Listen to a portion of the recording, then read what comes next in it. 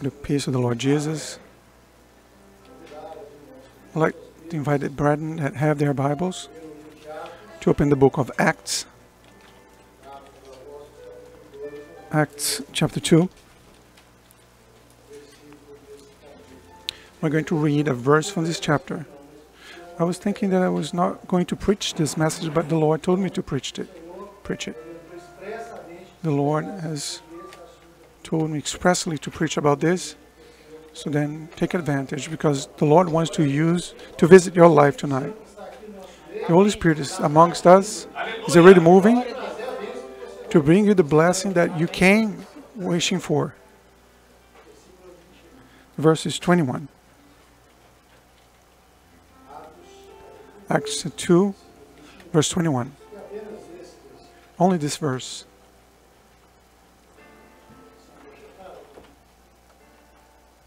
Is it in the projection here? Only 21, right? Amen. And it shall come to pass that whoever calls on the name of the Lord shall be saved. Can the church read with me, repeating this verse together with me? And it shall come to pass that whoever calls on the name of the Lord shall be saved. Hallelujah. Glory to the Lord. Blessed be the name of the Lord. Glory to Jesus. We praise the Lord, your holy name. I ask you that your blessing may be determined in the measure of your necessity. What we came needing for. The reason why we came to your house, Lord. Speak with us. Bless us in the meditation of your word. We pray in the name of Jesus. Amen. The church may be seated. And it shall pass that whoever call the name of the Lord will be saved. This is the type of message that if possible, we may never forget. We'll leave work speaking about a verse. If I call the name of the Lord, He will save me. If I call the name of the Lord, He will save me. Amen. It's a type of verse that involves what is the most precious in our lives, which is salvation. What is we concern the most and what we desire the Lord the most, which is salvation. We're speaking about salvation of the soul. We're also speaking about salvation from the necessities of this life. The Lord knows your need. The Lord knows my need. The Lord knows exactly how we arrived here, including the Lord has shown about a woman that is here with us, a lady that is going through a great battle, great trial in her life, and she came here desperate, is asking for help from the Lord. My sister, the Lord has already sent the help. Blessed be the name of the Lord. But is it only on the life of this woman the Lord showed in a spiritual gift? No, the Lord is operating, has shown the Holy Spirit operating amongst us. If you came asking for salvation, tonight is a night of salvation. God's going to save you, because you're going to call the name of the Lord, and you're going to find the resource that you need. Blessed be the name of the Lord. Walking with Jesus surely was something that must have been amazing doing the ministry of Jesus. And it's important to highlight that the Holy Spirit, in this verse that we just read, the Holy Spirit brought all the way from the Old Testament, from Prophet Joel, a prophecy that's being fulfilled in our days, which was the moment of the change, moment in which the Holy Spirit was being poured out upon the church. And this verse, this promise is for our days. The Holy Spirit had the care to extract from the old pact and insert it in the times of the church, in our life and my life. Blessed be the name of the Lord, because this promise came to us in this place. If I'm going too fast, you can make a sign that I can slow down. This care was to show that the ministry of the Lord Jesus has been finished upon the earth as man, has been fulfilled, but his action was going to remain in us, and his promises were going to be renewed, and they were going to be inserted in the life of the church, inside of each one of us. We know that the Lord operates in this way. We can take the example of the Lord Jesus, who is the best example of the preacher of the word. I always say this on the church that I take care of. I always speak about this. The best example that you have in the Bible for anything is the Lord Jesus, right? Particularly, I like to mention the Lord Jesus because he is the greatest example for the best things in our lives. Jesus operated this salvation that we are speaking about here in the life of his disciples and all of those that sought his presence. We have in the Bible registered many events like this. Remember the woman that had flow of blood. We can also remember Jairus. We have so many others that went to Jesus, some only to see Jesus. But the Bible also speaks of others that were placed at the shadow of Jesus, and as the shadow of Jesus went over them, they received blessing of cures, deliverance, and victories in their lives. Only the shadow of Jesus. So difficult, right? Does your shadow cure infirmity? I can tell you here that it can, and you will see that it can. Peter, of the disciples of Jesus, Peter is the one that we most associate with because he's probably a difficult person, and everybody thinks that they are difficult. You usually say, "Oh, I'm a complicated person," and you never hear somebody saying that they're a good person. If they say they're a good person, there's something wrong. And Peter was like that. Peter was hasty, and maybe because of that, he had lived deep experiences related to this salvation with the Lord Jesus. He needed to be shaped in a special way, in the same way that he needed to be shaped, in the same way that you need to be shaped. But the Lord always has been at the reach of Peter. And the salvation that we're speaking about, if you call the name of the Lord, He will save you, was upon the life of the Lord Jesus. And Peter learned this in an amazing way. I pinched here 3 examples on the life of Peter that we're going to see here tonight.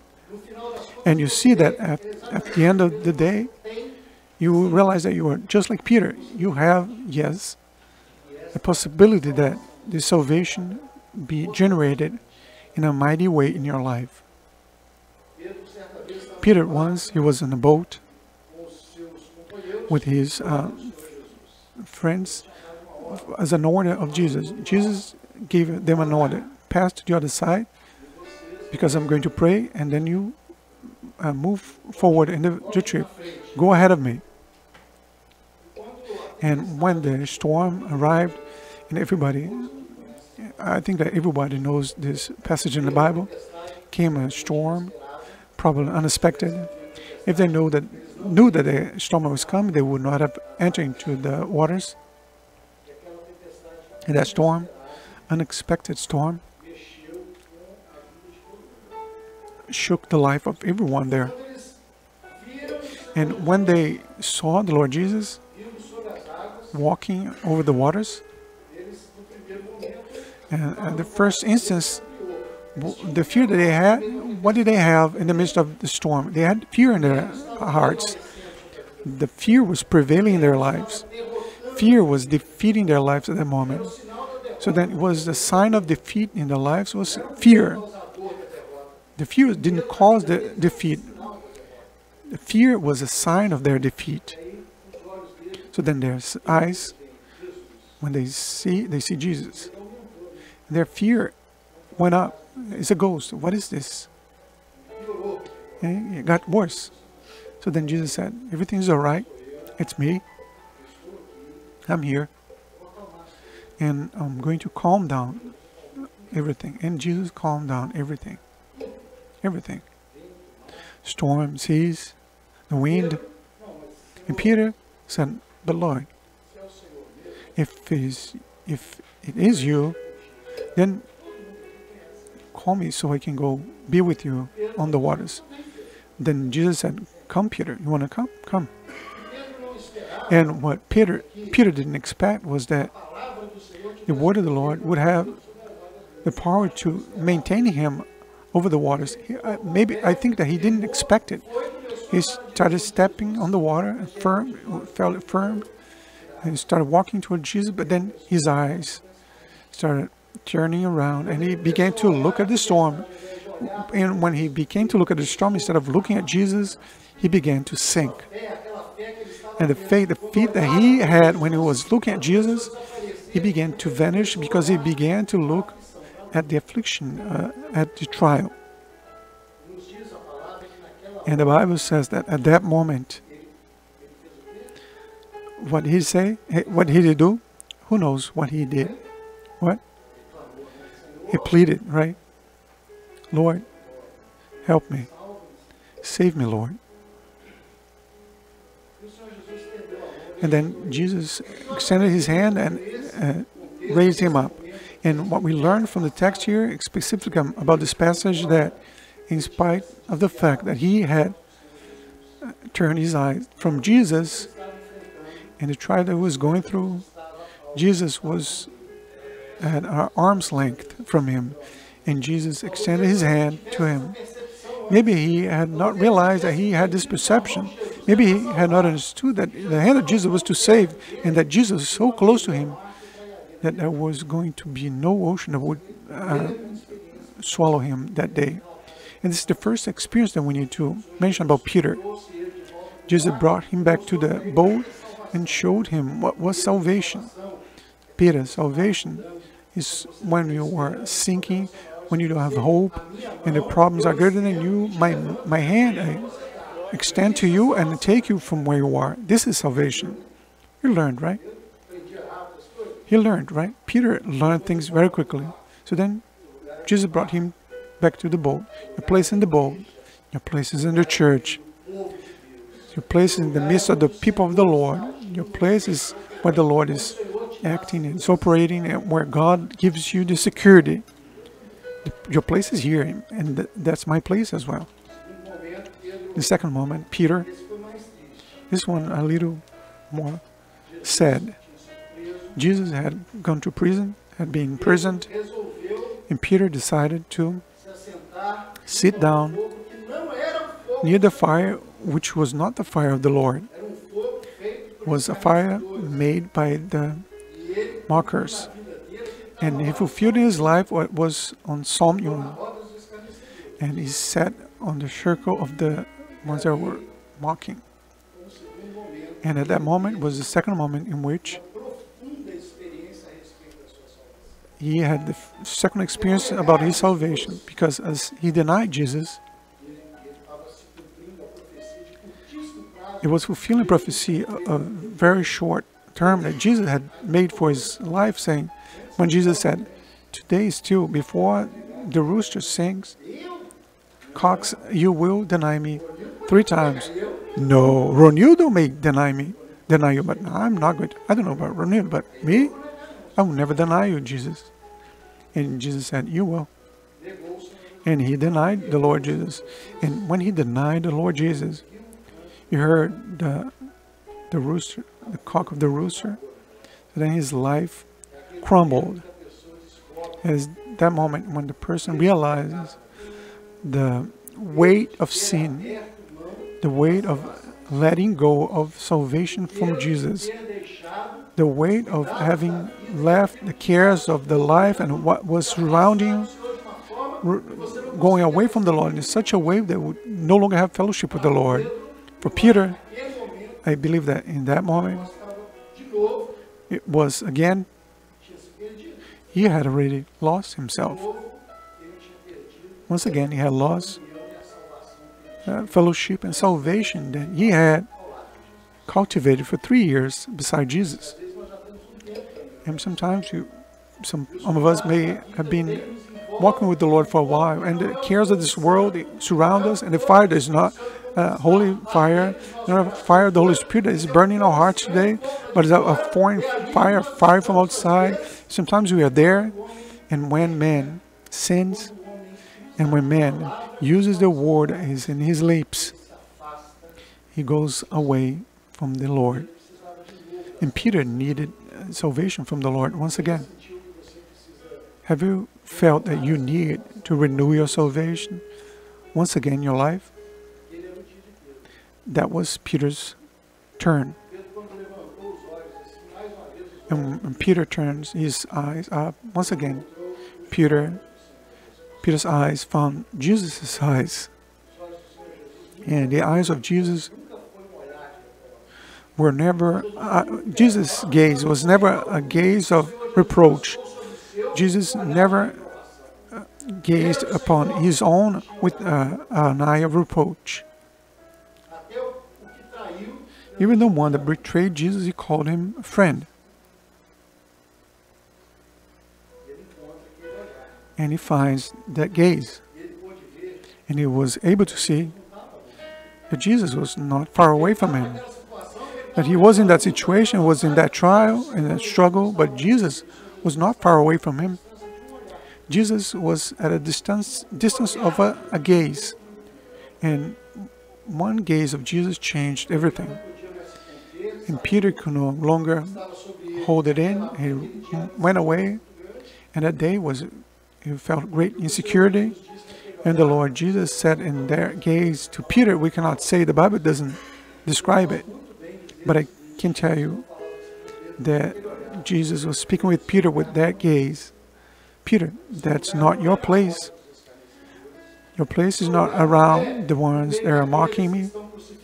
Your place is not the place where amongst those that are crucifying the Lord Jesus, the ones that reject the word of salvation, the ones that reject the sacrifice and the blood of Jesus.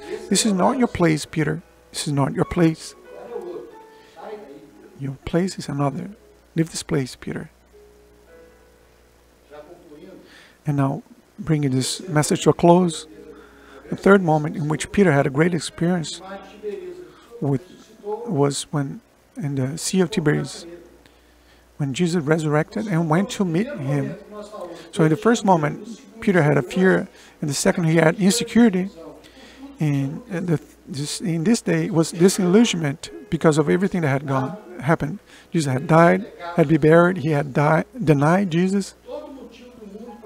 He had every reason in the world to have disillusionment in his life. And I believe that every one of us have gone through this at least once in our lives, in which we feel completely discouraged, disillusioned.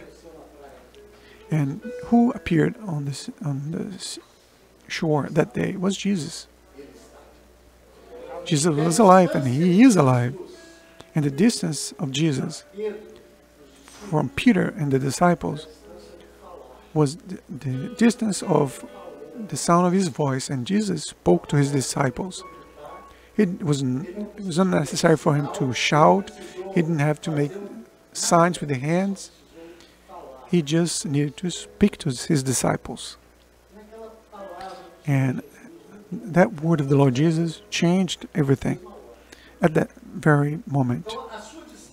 So your distance may be whatever it is from the Lord, you are very close to the Lord Jesus. He will not allow you to sink. He will not allow you to be around those that mock Jesus, and he's not going to look at you with a gaze of accusation, because he's the one that forgives. He's the one that carried upon himself all the sacrifice described in the book of Leviticus. All of them were upon the life of Jesus. Sacrifice of forgiveness, all sacrifices. They were all upon Jesus. And that's what Peter needed to understand. And my brethren, today we need to understand that salvation of the Lord is very close to our lives. And we, whatever the situation we may be going through, we may plead to the Lord. Because wherever call upon the name of the Lord, we'll be saved.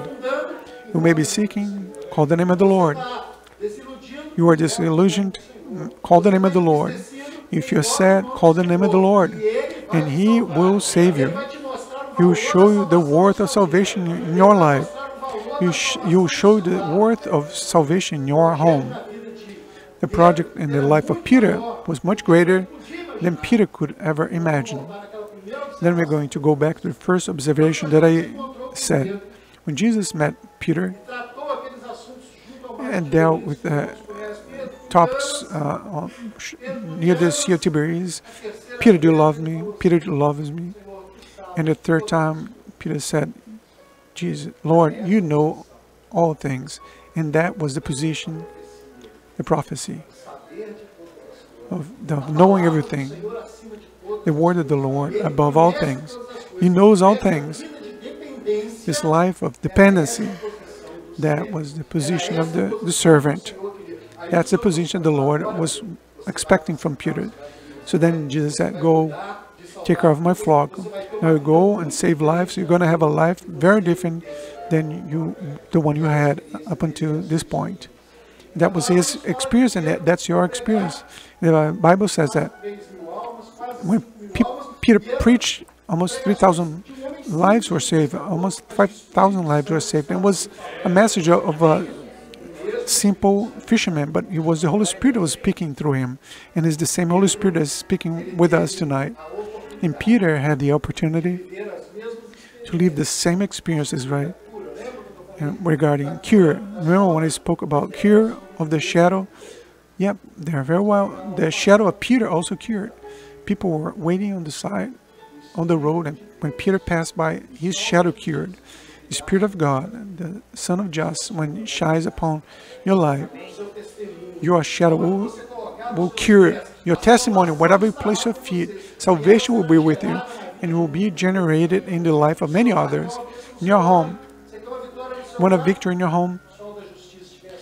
If the Son of Justice is upon you, if the word, the salvation of the Lord Jesus is upon your life, in your home, there will be cure, deliverance, and salvation. May the Lord bless us. Let us stand up. We're going to sing a song to the Lord.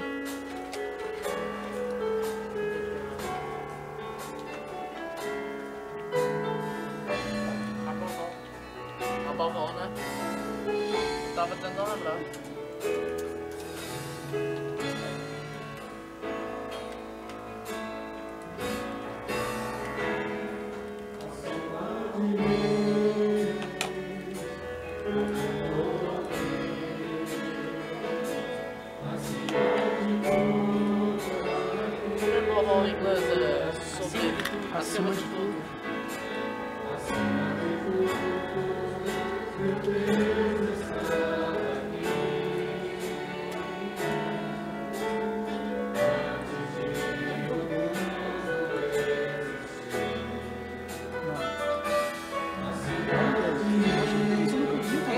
Esse mesmo. Aí tá cantando em português. É português, ele pastor agora.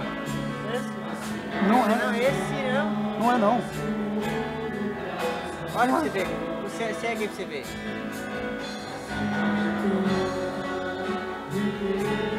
E tesouro está Jesus que é digno de nós. Nossa, tudo errado. Não sabe escrever.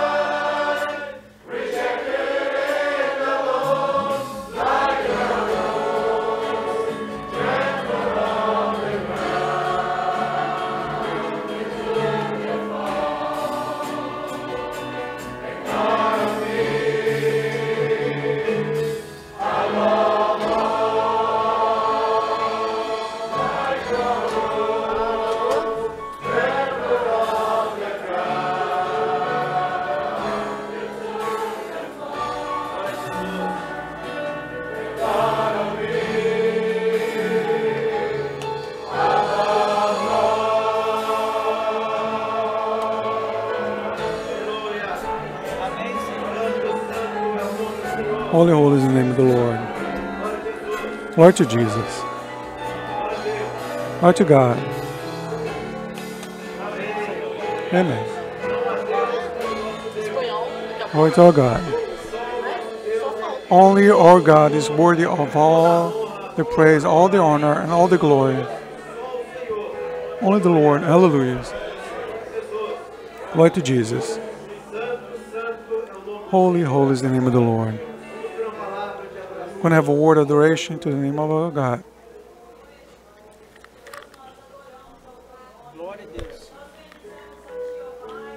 We want to praise Him. Only your God. We owe everything that we have to you, Lord. Tonight we open up our lips. We say that we love you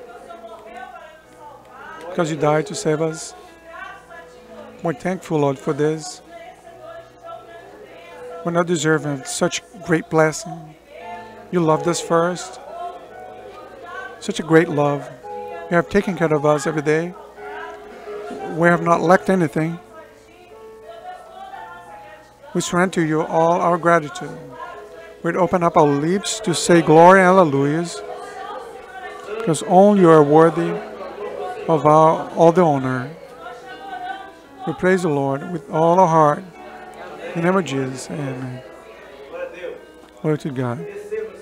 Receive, Lord, our praise, our adoration, and that you may take us home in peace and under your hands, and that the day tomorrow may be a blessed day, and their teaching your word may remain in our hearts, in our lips, families, Lord. Our lives may be strengthened in the Lord. This is the prayer we say in the name of Jesus. Amen. In your name we say the wonderful grace of our Lord and Savior Jesus Christ, the love of God, our eternal Father, the sweet and tender consolation of the Holy Spirit, gift of the Holy Spirit, be poured out upon us, now and forever. Amen. The church may be seated. If somebody desire a prayer, an assistance, just raise your hand. I'd like to remind the brethren that tomorrow we're not going to have our Sunday school, because we're going to have a mini seminar there in the Church of Hallandale, beginning at 8 o'clock in the morning.